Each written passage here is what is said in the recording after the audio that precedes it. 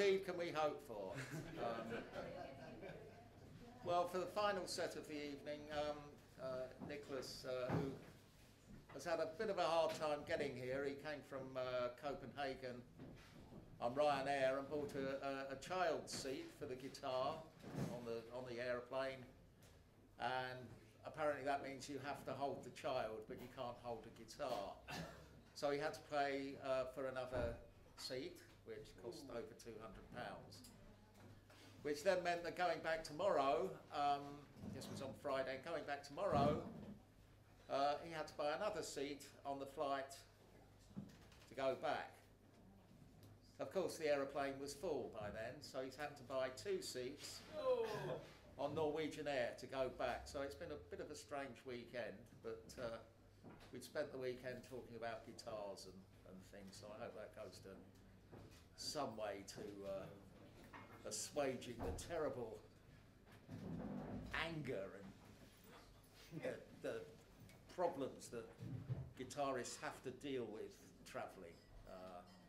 And all guitarists know these kind of stories. And so when we see people with their enormous suitcases in the aeroplane, or their skiing equipment and all of this, and shoving out the guitar players, both Niklas's instrument and my instrument, come from quite a long time ago. They're not making any more, so it's not like a piece of holiday equipment. So look out for your local guitar players when they're travelling. It's not as easy as it looks. Anyway, let me introduce Niklas Fite.